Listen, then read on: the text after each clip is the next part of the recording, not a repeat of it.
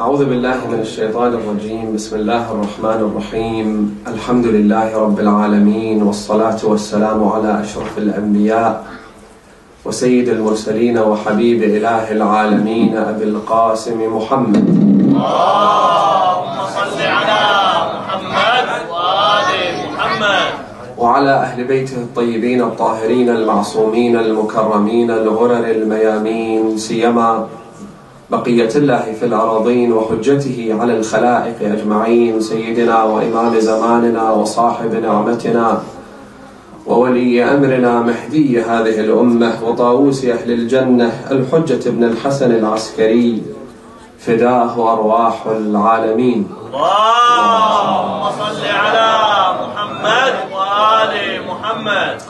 Brothers and sisters, Assalamu alaikum jami'an wa rahmatullahi wa barakatuh. It's a pleasure to have you here tonight for this series of lectures in which we'll try and set the tone for a truly exceptional opportunity that is upon us. The month of Ramadan is a time that, if invested in the right manner, will in fact allow us to get on the projectile that will create truly extraordinary lives out of otherwise mundane ones. And I think a lot of times what happens is that the month of Ramadan, especially in the first few days of it, people rush through, they're still trying to, if you like, trying to learn the routine, trying to get into the act, trying to do the fasting right, to get the rituals right. And so before you know it, the month of Ramadan is over. And it's towards the end of the month that we kind of have a lot of people asking as to how it all just went by so quickly and what they can do to maximize the benefits of this holy month. But that's kind of when it's too late, right? And so what we're trying to do this year, and I think it's a great initiative by the brothers and sisters who have put this program together, is that we're trying to prepare ourselves such that when the holy month of Ramadan begins, that from day one, in fact, we are reaping the maximum possible benefit from this extraordinary opportunity. And so let me start out by asking a simple question. And that question is, what would you change about yourself? Now, I get it. These types of probing personal questions could throw anyone off balance. And I'm not trying to get you to answer the question. I'm not trying to invade your privacy. I'm not trying to learn anything about your very private lives. What I'm trying to get you to do is to think about this question in the solitude of your own mind. If you are asked, what would you change about yourself? I think 9 times out of 10, excluding those who are incredibly arrogant and actually think that they've got nothing to change or improve about themselves, but 9 times out of 10 people will come up with a list of things they'd like to change about themselves. Now, mind you, and I think this is a given as well, everybody understands this, I'm not talking about changes that have to do with your appearance or how much money you make, right? I'm not talking about changes that require plastic surgery. I'm talking about changes that are more substantial. Most people can get through life with a pointy nose. Most people can get through life with a little less money than the Joneses. What we can't get through life with is the things that make us truly hideous. It's not about how you appear. Because let's face it, and I think this is a pretty common cliche that's kind of overused, but it helps to remind ourselves. Beauty, they say, is in the eyes of the beholden, because your own mother perhaps might not be a beauty queen. But because she's your mother, and because you know her, you truly know her, and how much she cares for you, and how much she loves you, you actually see her as the most beautiful person in the world. And so it's quite obvious that it's not so much getting rid of that pointy nose, getting the nose job, or getting, any of those things that people do nowadays, the things that are trending all over the world. Australia, in fact, they say, is one of the countries where plastic surgery is very, very common. South Korea, they say, is number one. I think the Middle East probably comes second. And then you have all of these other nations that are so insecure about themselves and how they look that they end up spending a small fortune on trying to get that perfect toned face or body. Again, I'm not talking about these things. I'm not talking about shedding a few pounds or getting a six-pack. I'm talking about the things that truly make a difference. For instance, moral character traits. Again, if I were to repeat the question, what would you change about yourself? I'm sure that some of us will start to think, well, I suffer from envy. I have the tendency to be jealous. When I see someone doing well, I kind of feel deep down in my mind that I wish they didn't have that. Right? There might be a sense of immorality, dishonesty. There might be these, tiny little character traits like being slanderous behind people's backs, being hypocritical. There's a hadith that says a sign of a hypocrite. Now you think of a hypocrite, and the classic example that pops in your mind, I'm sure, will be the one who takes very good care of their prayers when there are other people watching. So when there's an audience, their performance is the best. When there is no audience, they don't really need to put in all that effort, right? But the hadith goes a step further. The Imam says that a hypocrite will actually feel energized when they have an audience. In other words, it's not all an act.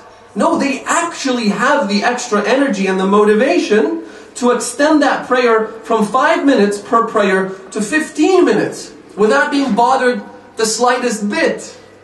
Hypocrisy creates energy. It creates extra motivation. It's unbelievable if you think about it. And so what would you change about yourself? Again, I'm sure you can think of many different things. And it's not the menial things. It's not the trivial. It's not the issues. And let's make a very important distinction here. There are things that you're born with. For instance, your race, your ethnicity, your skin color, your gender.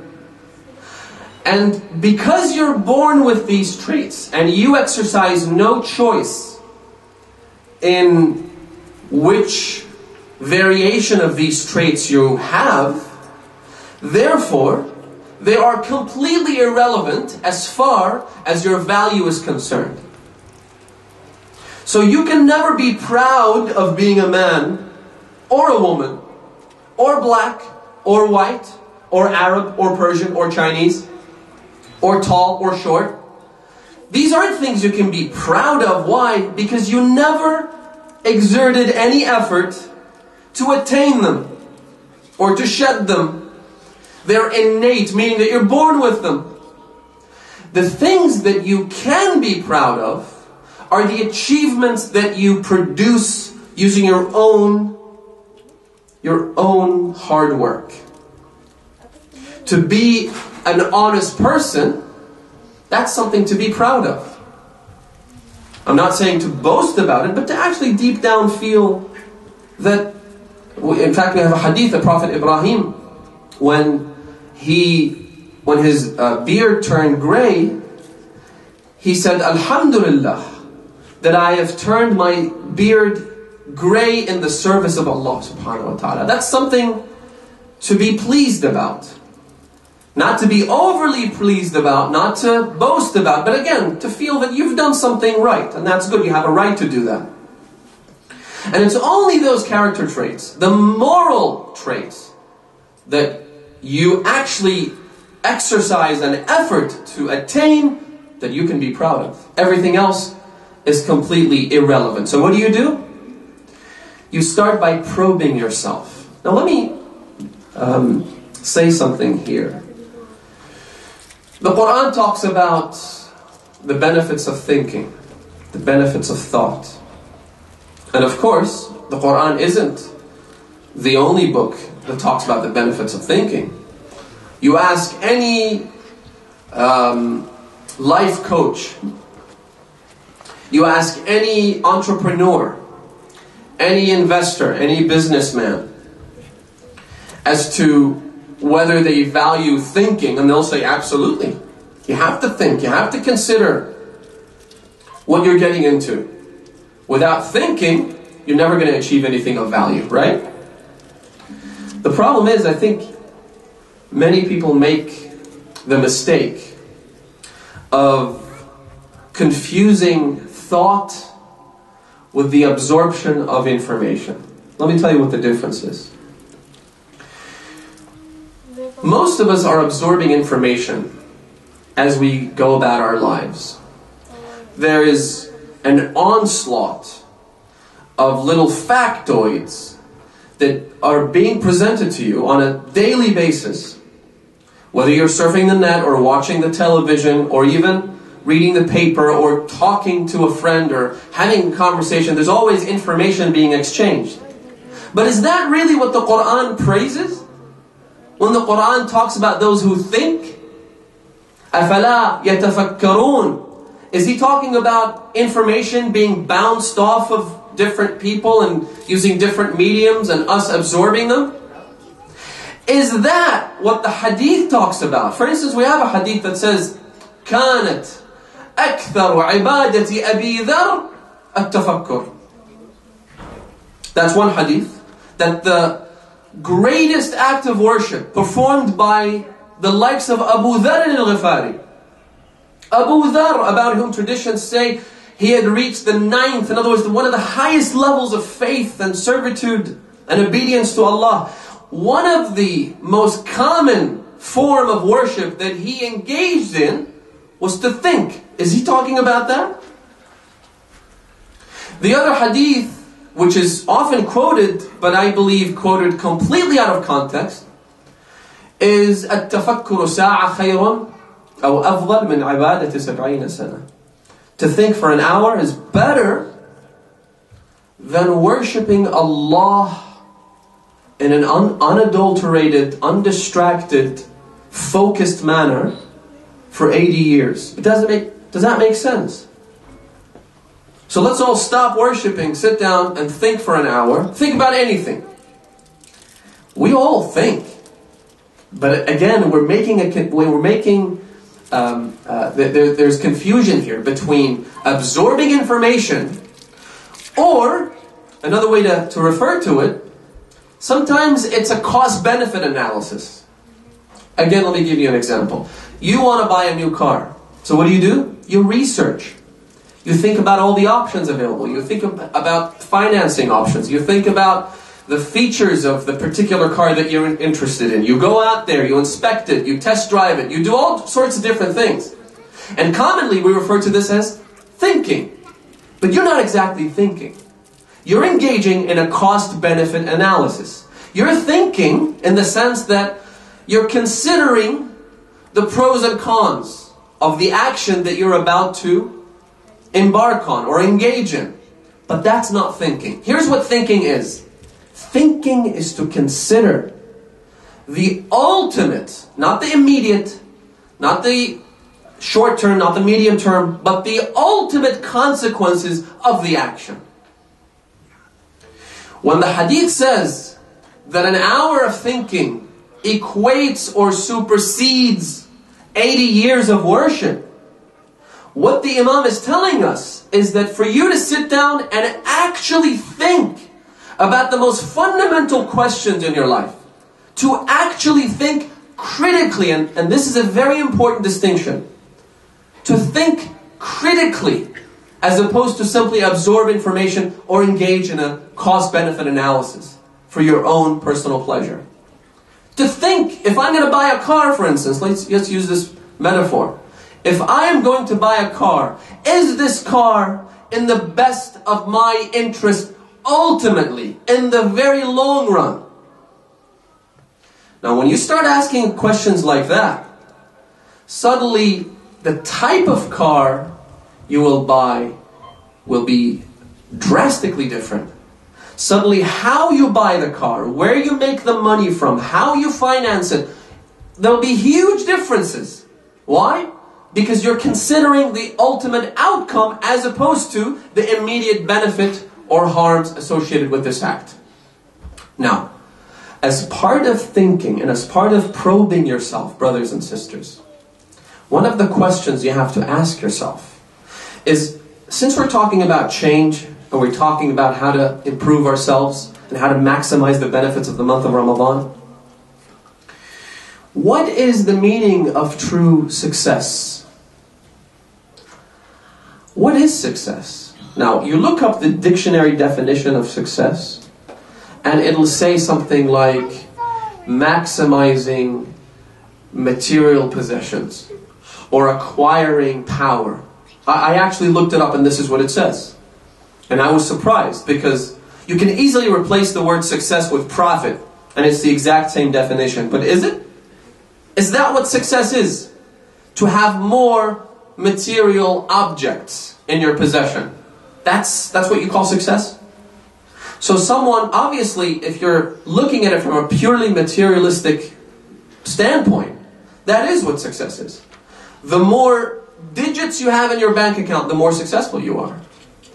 The more fame you have, the more successful you are. The word fame was also used. So if you're famous and you happen to be a celebrity of some kind, you have a recognizable face, you're also successful. But are you? You could be infamous, and that still fits the definition of success. Someone who's loathed and hated is also, in one way, successful because they've achieved that recognition, that fame. Or to have power, for you to be able to call the shots, hire people, fire people, wage wars, that's also success because you're powerful, because you can mobilize the masses. Again, replace the word success with profit, and it's the exact same thing. They're synonymous. But that's not real success, is it? We all know that. Because you could be a multi-billionaire and have to take antidepressants because you are so depressed that the only thing that can allow you to function throughout your life, your daily life, is if you take Prozac pills. Which means you'll be floating. You're on drugs all the time. You're high all the time. And that's the only way you can overcome that depressed, anxious lifestyle of yours where you're living your life in the fast lane all the time. Always trying to get one more contract signed, one more client brought in, one more, digit added to your bank account. That doesn't exactly make you a successful person. And let me give you another example to highlight the distinction here. You have one thing that we refer to as your character and your reputation. What's the difference between these two? Reputation is how you are perceived in the eyes of others. You have a reputation for being strong, for being powerful, for being assertive. But your character is not your perceived personality, it is what you really are. Now there's a huge difference. Character is the main focus here, not reputation. Although, again, in the life that we see in the 21st century, a lot of people simply give up on character. Why? And we'll get to that. They'll give up on improving their character because it's too hard. Because it's uncomfortable. Because they'd rather stick with the status quo. They'd have to get out of their comfort zones. So what do? Polish up their reputations. Because polishing up and photoshopping your external image is a lot easier than having to deal with the internal problems. But what really matters at the end of the day isn't your reputation, it's not your image, it's who you really are. And that's why the most famous celebrities in the world, their marriages always break up, or most of the time. Why? Because as polished as their image is in the outside, and on the billboards and on the tabloids, their character is vile. Their internal traits are crooked. They're messed up. And because internally they're crooked and they're vile, they'll never be able to live with their spouses. They'll never be able to function in a civil manner with those people closest to them. So, you have to ask yourself, what is your definition of success? This is us trying to engage in thinking. What is success to you? And I believe perhaps one of the best definitions of success isn't acquiring more, it isn't having more, it isn't being powerful. Rather, it is trying to do the right thing. And the reason I say trying as opposed to actually doing the right thing is because ultimately it doesn't matter what your act or what your actions, what sort of results they will yield perceived by you. And what I mean by that is sometimes you do something right, not for the fame, not for the money, not because you're going to reap any benefit out of it in your lifetime. Now that, I was reading about humanist philosophies. And in the United States, you know how they have chaplains, religious chaplains in many different universities and army units and so forth. So you have a Muslim chaplain, a Jewish chaplain, Christian chaplain, different denominations of Christianity.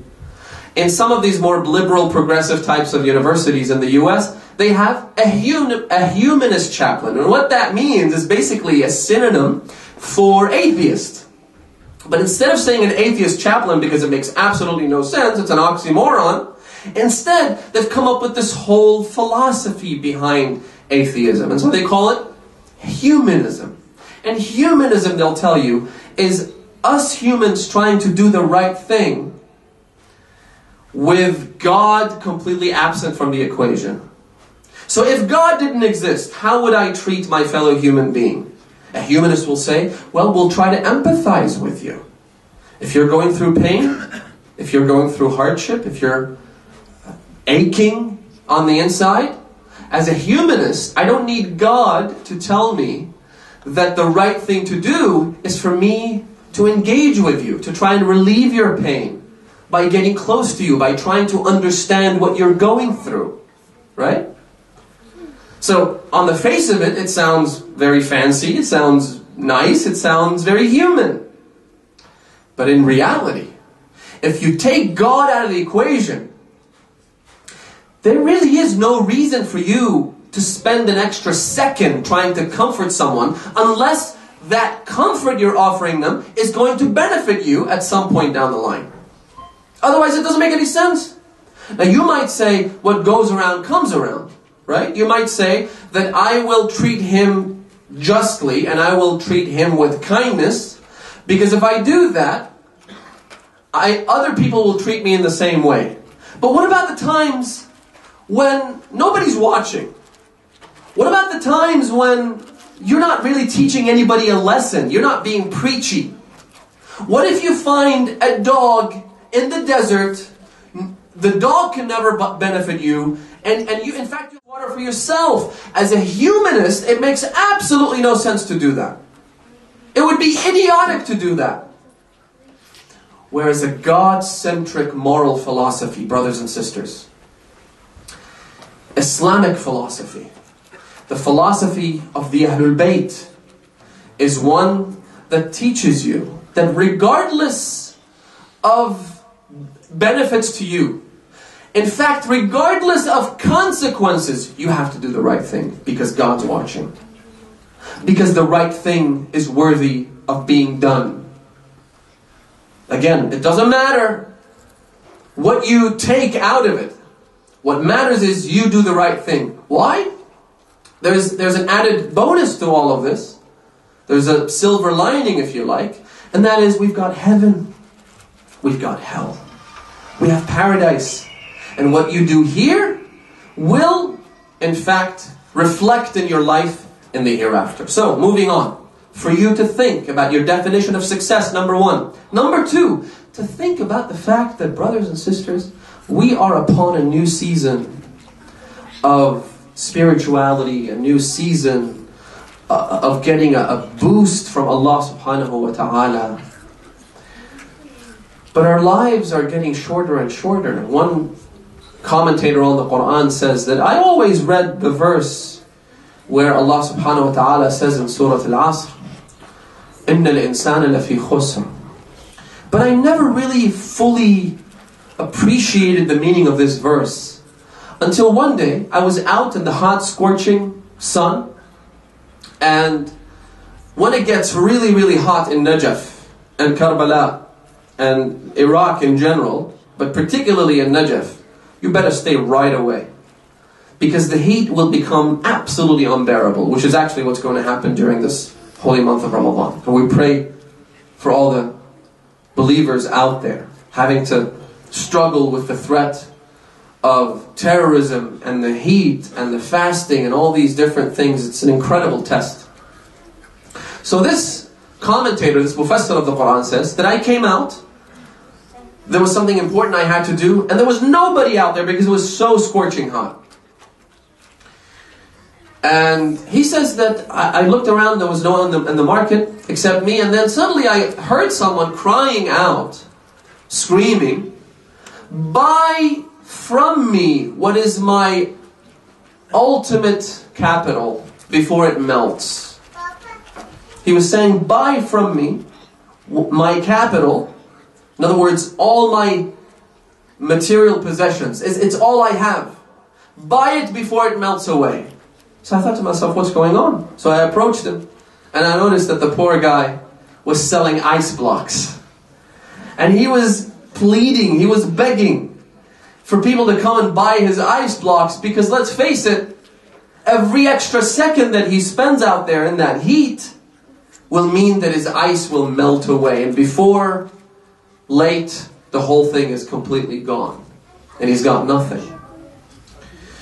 For us, brothers and sisters, to think about the fact that our lives are being squandered. We are 1 year older than we were last year, and 2 years older than we were 2 years ago. And if you think about it from that perspective, sometimes you hear things, people saying that 30 is the new 20, or garbage of the sort. And that, of course, we know it's not true. Most of you here, I suppose, you're in the prime of your lives. 20 is the new 15. And 15 is the new... the fact of the matter is that our lives are being wasted away. Our most precious capital is melting away. And we think that we still have time. In fact, scientists and statisticians talk about how when you're in your 20s, you are the most productive you'll ever be. Do you know why that's depressing, brothers and sisters? It's depressing because when I look at myself, when I'm in my 20s, I'm the laziest person you'll find. And if my productivity at the age of 25 is this low, it's all downhill from here, as they say. It's only going to get worse. If I'm this lazy, when I'm 17, 18, 20, 25, 27, 30, 35, imagine how I'll be when I'm 65 or 75. It's incredibly depressing. It's a sobering thought. For me to think that I am really not being as productive as I can. So I'll go back to the definition of success that I stated earlier. For me to try my best to do the right thing. And my best means that we'll have to work a little harder. A little harder than what we are at the moment. Because think about it, the month of Ramadan, out here in this country, where it's cold, where the days are short, where I am young and I'm healthy and I'm comfortable and I'm living in relative prosperity. If I don't take advantage of those opportunities, when am I going to take advantage of them? When am I actually going to make a difference using this extraordinary chance that's been presented to me by Allah subhanahu wa ta'ala? So let's think about those things. Now, moving on to change, and to change those negative character traits, and to change those bad habits that each one of us will, I'm sure, have to a degree one or two of them at the very least. The problem, of course, with changing bad habits is that it's an uncomfortable process. They say that old habits die hard, and that's very true. In fact, we have a hadith that says changing your habits is like a miracle. So it's almost like saying you need a miracle to change a bad habit. The reason for that is pretty simple, because we are conditioned with those habits. You know, think about it. A bad habit is abhorrent and uncomfortable and evil and bad only the first time you do it. After that, it becomes second nature to you. It becomes a part of who you are. And that's what makes it so incredibly hard to shed. And what ends up happening is, as I say here, a minor infraction quickly evolves into a mortal transgression. Meaning that the other problem with bad habits, other than the difficulty of shedding them, is that they start out very small and they lead to other greater, more detrimental bad habits. It starts out with a little white lie, and before you know it, you're the CEO of a major banking corporation, stealing and gobbling up billions of dollars and not losing a single second of sleep over it. Before you know it, there is marital infidelity. Before you know it, there is sins being committed left, right, and center. Because you're now comfortable. Right? And there's another problem with it, and that has to do with the fact that people lose hope of redemption, which I don't want to talk about. We've talked about it in the past. The problem with bad habits growing and evolving into more dangerous character traits is because with every single one of them, we become more shameless and therefore more careless towards those actions. And so it's not just a simple faux pas, as they say. It's no longer an accident. It's no longer a mistake. It becomes second nature to me. It becomes something that I simply won't be able to shed. It's like a cancer, really.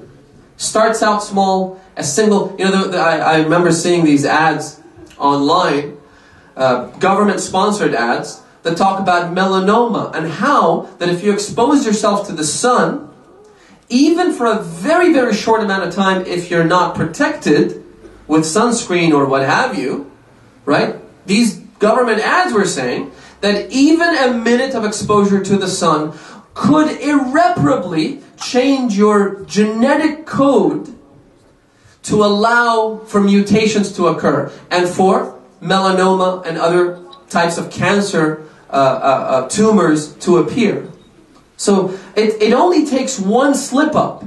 It only takes one tiny mistake. For the second mistake, again, we're not saying that with the first sin, we're turning into another Yazid or Muawiyah. What I'm saying is that with the first sin, the second sin becomes more bearable. It becomes more tolerable. It becomes something that's not as bad as the first one. And so on and so forth. In other words, you're throwing yourself down the hill. You're rolling down the hill with the first sin. We call them bad habits, but really what we're talking about is sinful habits. We're talking about sinful thoughts and sinful actions.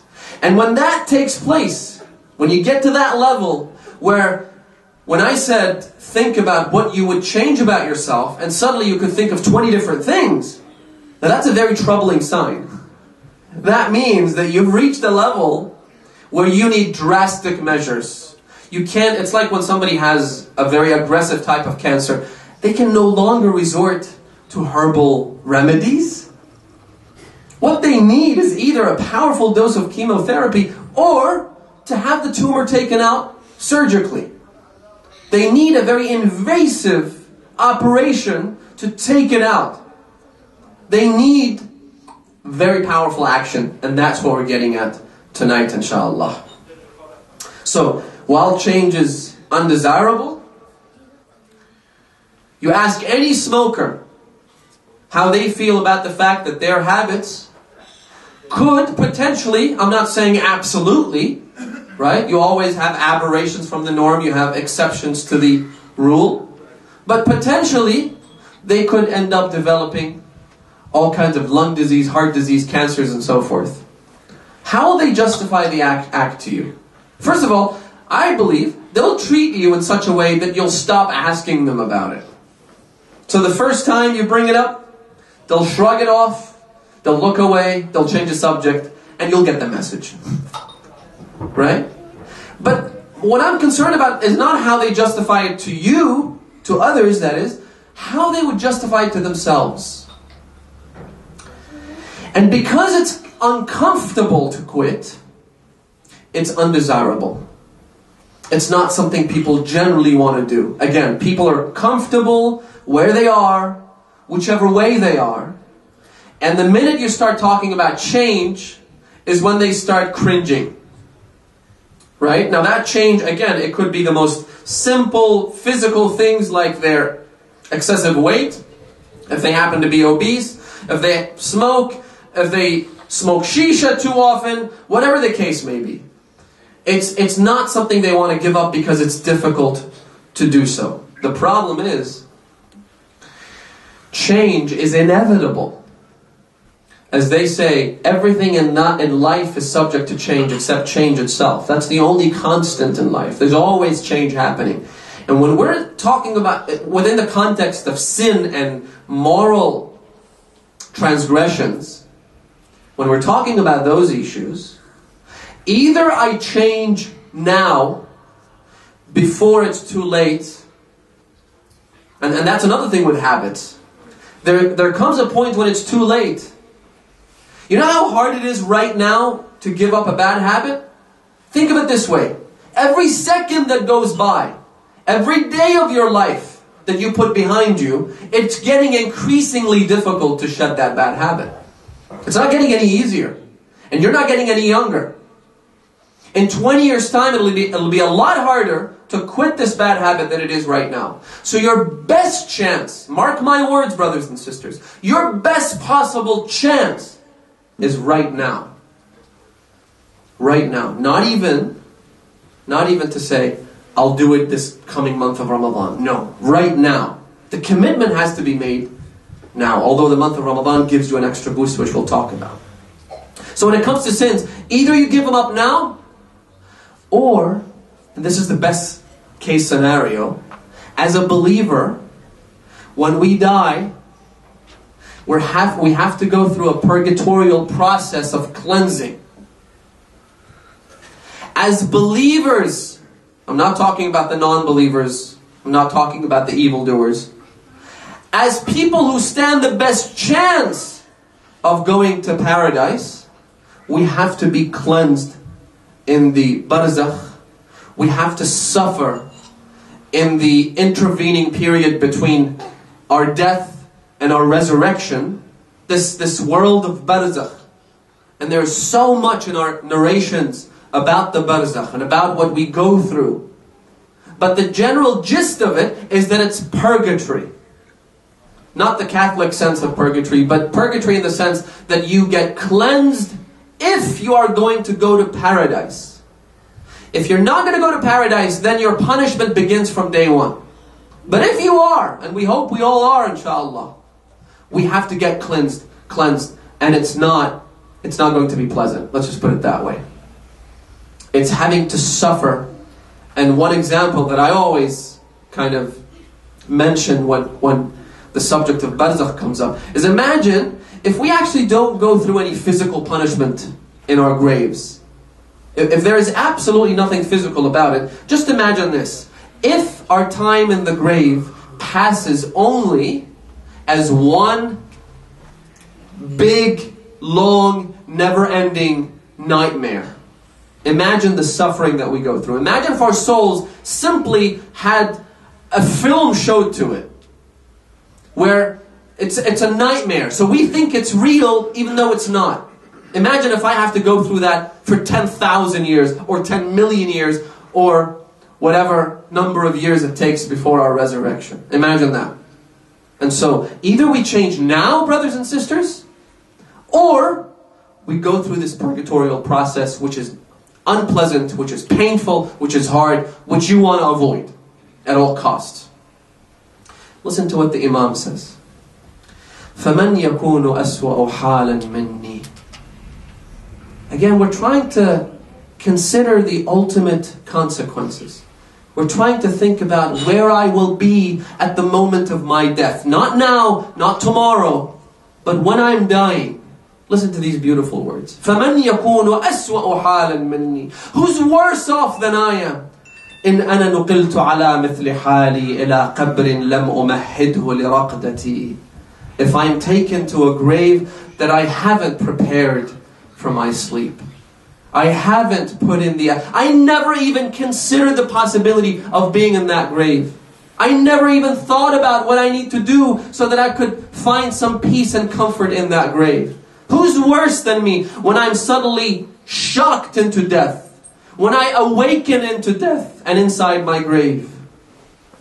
وَلَمْ أَفْرِشْهُ بِالْعَمَلِ الصَّالِحِ لِضَجْعَتِي. And I haven't placed the mattress of good deeds so that I could find some comfort and peace in that grave. وَمَا لِي لَا أَبْكِي. Why would I not shed tears of agony?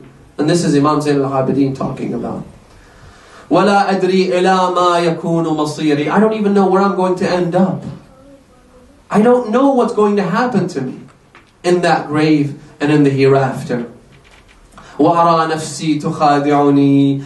And I am prone to my own deception. That's the enslavement that we have given into. My soul deceives me and I follow it like a sheep. وَنَفْسِي وَأَرَى نَفْسِي تُخَادِعُنِي وَأَيَّامِي تُخَاتِلُنِي. And my days are playing hide and seek with me. Beautiful metaphors and expressions. Hide and seek in the sense that I'm running after them and then they're not there. And before I know it, the day is lapsed and my life is behind me and I'm no longer the 25-year-old that I was, energetic, powerful, motivated. I'm now a sagging 45, 55, 65-year-old with no future, no past, no present, absolute and utter confusion. وَقَدْ خَفَقَتْ عَنْدَ رَأْسِي أَجْنِحَةُ الْمَوْتِ. And I can see the shadows of death coming over me. I can see the signs of death all over my life. I can see people dropping dead around me, within my own family, my circle of friends and acquaintances. There's always a new person dying every day. And yet I think I'm going to survive. I think I'm going to live forever. فَمَا لِي لَا أَبْكِي. And then the Imam again asks those probing, invasive questions that we talked about. إِلَهِ مَا لِي كُلَّمَا قُلْتُ قَدْ تَهَيَّأْتُ وَتَعَبَّأْتُ وَقُمْتُ لِلصَّلَاةِ بَيْنَ يَدَيْكَ. How is it that every time I say, this time it'll be different. This month of Ramadan, I'll make those necessary changes that I want to. This time I'm going to spend as much time as I can in worship and in prayer. And yet what happens is, just as I get up to do that, suddenly I doze off. I feel lethargic and I feel tired and I feel bored. And I feel like going back into the living room, switching on the TV and watching those endless serials being shown. In the month of Ramadan, the month of spirituality, is boom time for TV channels and satellite networks and so forth. Stealing, robbing people of this most precious opportunity. أَلْقَيْتَ عَلَيَّ نُعَاسًا إِذَا أَنَا صَلَّيْتَ. In fact, you know what? And this is how miserable we are.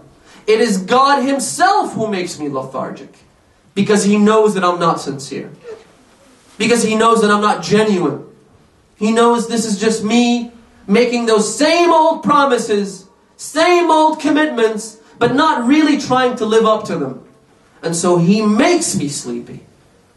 And that's the test. If you're able to overcome that initial state of mind where you're tired and lethargic and bored, if you're able to persist, if you're able to say, you know what, I'm going to do whatever it takes. And if you're feeling, tired and lethargic, to actually cry for the fact that you have Allah subhanahu wa ta'ala making you feel tired and lethargic. Cry for the fact that it's my deeds and my actions which have led me to where I am today. Where I can't be bothered to spend a few moments of worship between me and Allah. I must have done something wrong. What have I done? وَسَلَبْتَنِي مُنَاجَاتِكَ إِذَا أَنَا نَاجَيْتُكَ. And you take away that intimate conversation as I begin to engage in it with you. مَالِي كُلَّمَا قُلْتُ قَدْ صَلُحَتْ سَرِيرَتِي. What is it about me? Again, the Imam blames himself. He says, what have I done? Not in disobedience. The Imam isn't objecting to God's decree. He's asking, he's probing himself. He's saying, why is it that every time I say, I will change, something goes wrong? عَرَضَتْ لِي بَلِيَّةٌ أَزَالَتْ قَدَمِي. Suddenly something happens and I slip. Something happens and I fall. وَحَالَتْ بَيْنِي وَبَيْنَ خِدْمَتِكَ سَيِّدِي لَعَلَّكَ عَنْ بَابِكَ طَرَدْتَنِي. Oh my master, is it so that you have thrown me away from your court? Is it so that you have rejected me from your doorstep? Is that what it is? Or is it something else? وَعَنْ خِدْمَتِكَ نَحَّيْتَنِي. And you have relieved me of your service. You have fired me from this duty of mine. أَوْ لَعَلَّكَ رَأَيْتَنِي مُسْتَخِفًّا بِحَقِّكَ. Again, it is these small habits that pile up and bring us to the point of self-annihilation. It is my own actions. He says, have you found me treating your right lightly? Is it that I treat God lightly? Is it that God has no priority or special place in my life? Is that what it is? So that you had فَأَقْصَيْتَنِي, you have exiled me. Allahu Akbar. To be exiled from the kingdom of Allah subhanahu wa ta'ala, from the service of Allah. Never to come back, never to return. أَوْ لَعَلَّكَ رَأَيْتَنِي مُعْرِضًا عَنْكَ فَقَلَّيْتَنِي أَوْ لَعَلَّكَ وَجَدْتَنِي فِي مَقَامِ الْكَاذِبِينَ فَرَفَضْتَنِي أَوْ لَعَلَّكَ رَأَيْتَنِي غَيْرَ شَاكِرٍ لِنَعْمَائِكَ فَحَرَمْتَنِي. Not being thankful, not being truthful. Again, all of these things, brothers and sisters, they add up. They add up. Every sin that we commit takes away just a little bit of that light. Takes away the chance and the opportunity. A lot of those who commit sins, it's incredible. They commit sins thinking in the back of their minds that I will repent.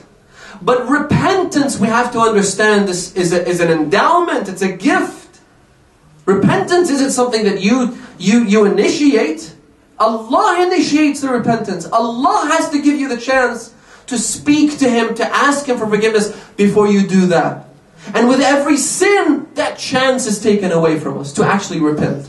Which is why I'm sure you know a lot of people in society who have reached the level where they wouldn't even say astaghfirullah anymore. They'll never even say it. Now how much will it cost them to say astaghfirullah? Nothing, right? But that chance is taken from them. It's been seized. They can't even say the words anymore. We have a hadith, and on the Day of Judgment, the Quran alludes to this as well. Allah subhanahu wa ta'ala commands everyone to bow down in worship, to prostrate, and there are those who can't. Well, we have examples of that in this life. You say to them, repent to Allah, astaghfir rabbak. Go to Hajj, go to Ziyarat al-Imam al-Hussein, do something for yourself to redeem your actions. And they wouldn't. And they wouldn't. They can't. Not that they are destined or they're forced. No, they're never forced. You always have the opportunity. No matter what your background, no matter where you came from, no matter what your track record, your report card looks like, you still have a chance. Look at the examples of Hur, look at the examples of some of the children of the worst enemies of the Ahlul Bayt. Right? People like Muhammad ibn Abi Bakr, people like those who sided with Imam al-Hussein on the day of Ashura. Hur wasn't the only one, by the way. There were several others. Which tells you that no matter what you've done, you can still chuck a yui, as they say. You can still turn around. Solid commitment. Where if you feel sleepy or bored or just not in the mood, that does not deter you. Where if something comes up to distract you from your prayer or from your worship, that does not distract you. So what do we need in order to initiate some meaningful change in our lives? We need several components to come together. The more of these, the better, the easier the process becomes. Number one, you need the right timing. And by right timing, I mean several things. The month of Ramadan is a very, very special time. And it's special in many different respects. Number one, Allah subhanahu wa ta'ala, the creator of the universe, has blessed this time. If you think about it, it's amazing because Allah is not subject to time and space. Just as Allah blesses certain places, He blesses certain times. Time is another creation of Allah. Time, just like the Kaaba, the month of Ramadan, just like the Kaaba, they're both blessed by Allah. Now what that blessing means is another discussion that we'll leave for another day. But just to give you something to think about, we have a hadith that says, we all know that Allah, for instance, we refer to Allah as being angered, right? But what does that mean? For God to become angry. In other words, for veins to pop in His forehead, astaghfirullah, of course that's not the case. Allah has not, He doesn't have a physical form. And because Allah has no physical form, Allah's state of mind, quote unquote, does not change. Allah doesn't go through emotional roller coasters, right? So what does it mean for Allah to be angered or for Allah to be pleased? The hadith says, رِضَاهُ جَنَّتُهُ وَغَضَبُهُ نَارُهُ. Allah's pleasure is manifested in paradise. Allah's pleasure has an indicator and a manifestation. The indicator are the prophets, the apostles, the Ahlul Bayt, and Fatima al-Zahra in particular. Fatima al-Zahra narrations, you're all familiar with them. That if man ardaha faqad ardani wa man ardani faqad ardallah. So the indicator of God's pleasure is Fatima al-Zahra being pleased. But there is a manifestation, there's a reflection of this pleasure, not the indication. And the reflection is paradise. It is Allah blessing you, giving you comfort, peace. Right? And the anger of Allah, the indicator is prophets, messengers, apostles, our holy prophet, and Fatima al-Zahra, and the imams. And the manifestation is the fires of hell. When Allah is angered, what that really means is that the fires of hell, the inferno rages on. That's what it means. It burns the evildoers. That's a manifestation of God's anger. So, a manifestation of Allah's blessings is the month of Ramadan. What that means is, as the Prophet refers to in his sermon, it means that everything you do in the month of Ramadan is also blessed. It's like you get a boost in everything you do. Suddenly all your deeds, all your actions have greater value. Suddenly أنفاسكم فيه تسبيح نومكم فيه عبادة. Notice, the Prophet isn't saying in this very famous hadith, the Prophet isn't saying that your sleep in the month of Ramadan is like or has the same rewards as worship. No. He's saying, نومكم فيه عبادة. Your sleep in the month of Ramadan is an act of worship. Which is why somebody was saying, I said to him, so what have you done during this holy month? He said, well, I've been worshipping Allah 24/7. Sleeping it off the whole month, which is fine. I mean, if you want to stick with the bare bones minimum, fine, sleep through the whole month. But we want more, and that's why we're here. We want to maximize. We want to use this launch pad that is the month of Ramadan to reach very, very high places. We don't want to be content with the bare bones minimum. We don't want to just be content, because again, someone is content with the minimum who themselves is not carrying such a big load of sin on their backs. You know what I mean? Someone who's not in debt is happy with Centrelink paying them a small amount of money every 2 weeks. Right? Because they don't really have a huge financial burden. They don't have to pay off a big debt. They don't have, people who are in very dire need in their families. There isn't a lot of overhead. But someone who's in debt to his neck, and someone who's got a huge overhead, someone who's got issues in their families, they can't be content with the bare minimum. They have to strive for something bigger. They have to do a lot more than sit at home and wait for Centrelink payments to come in. And that's why sleeping in the month of Ramadan is an act of worship, but we want something more. Now, by right timing as well, let me mention this point. Scientists, and especially social scientists and psychologists, they're now talking about the 30-day test. If you Google this, you'll find quite a lot of literature about this. People saying that if you want to do something, whether it be to add a good habit, to take on a good practice, or to subtract something that you feel is a burden in your life. Whether it be you wanted to become a better writer, or you want to drop wasting time on Facebook.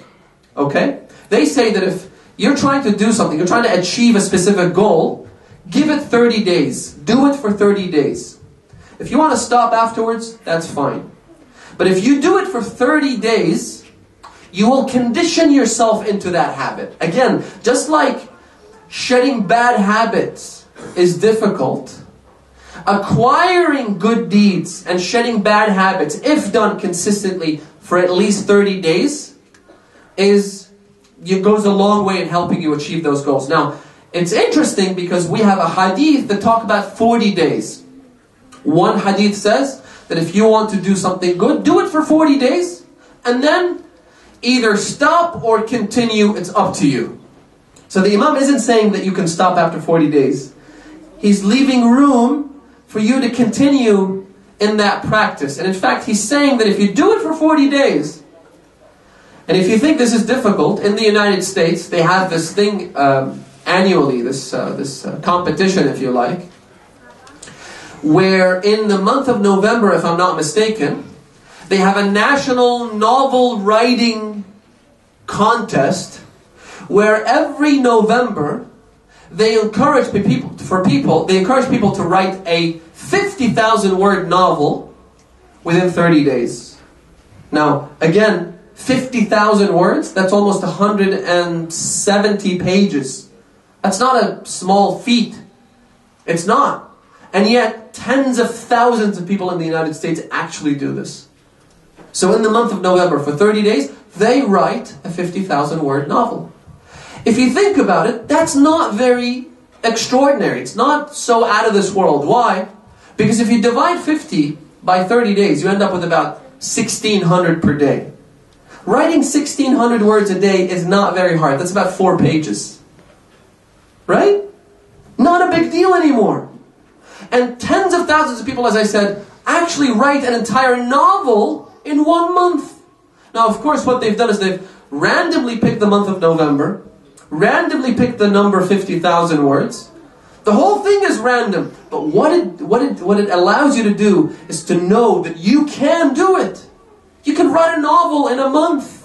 Of course, that novel isn't going to be the next Pulitzer Prize winning masterpiece. It's probably going to be garbage. But at least after 30 days, you have written a novel. And the next project you'll take on with more confidence, with more tenacity, and now you know that you've done something in 30 days, now you can do something even better in 3 months or 6 months, right? So, the 40-day rule is prescribed in our ahadith. The holy month of Ramadan is how many days? 30 days. Psychologists talk about doing things for 30 days. Now, it could be small incremental steps as well. And this is what's amazing about this. It doesn't, if say for instance people want to take on the habit of performing Salatul Layl.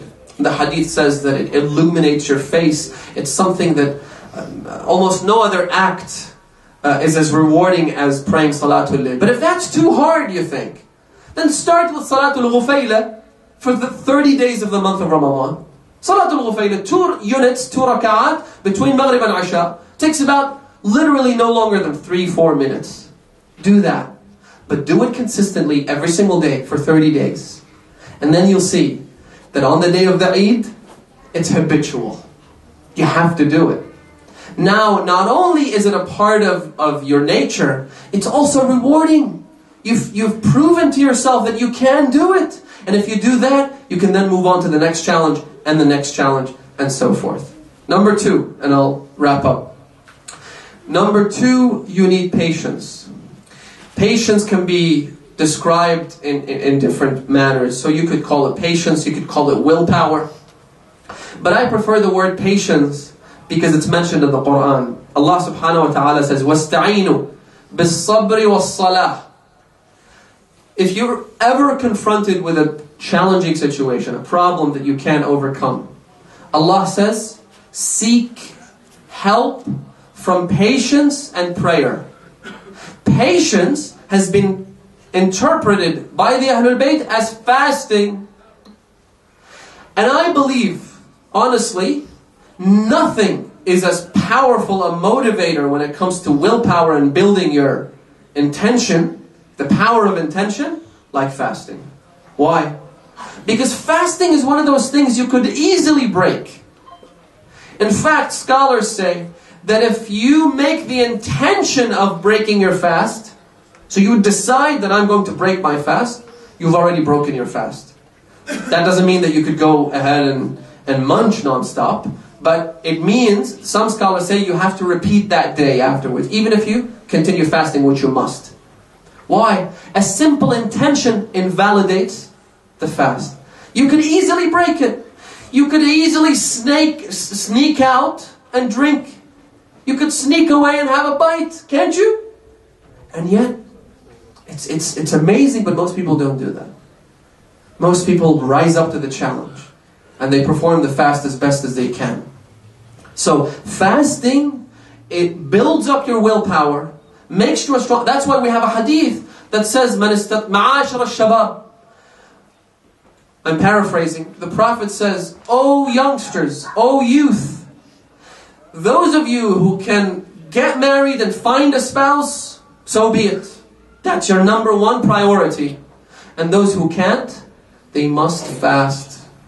Why? The Prophet says, فَإِنَّهُ لَهُ وَجَاء.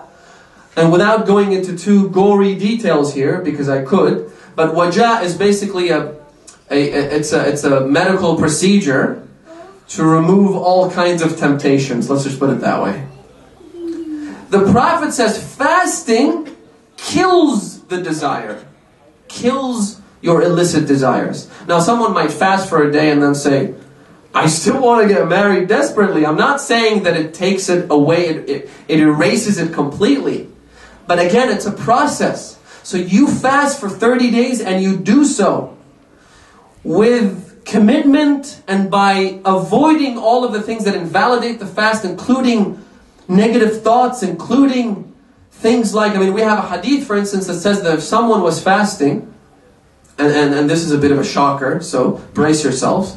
The hadith says that if someone is fasting, and yet they look at a person of the opposite gender, they look at a woman, not to gauge her beauty, not to judge her physical features. The hadith is very specific. It says that if he looks at her to judge how tall she is, right? How tall she is, So something pretty mundane, not exactly something people are interested in from the first moment. No. Judging how tall she is, لم يؤجر على صيامه. He will not be rewarded for his fasts. Now, being rewarded means thawab, means God giving you credit in the hereafter. It also means that reaping the benefits of the fast. Actually acquiring that state of taqwa, actually acquiring the ability to strengthen your willpower and to overcome other challenges. So, to fast for 30 days and to avoid anything that is detrimental to the fast. And finally, you need a social support system. And what better social support system than having the entire society, at least those people around you, at least your family, fasting during the month of Ramadan. If not your family, your friends.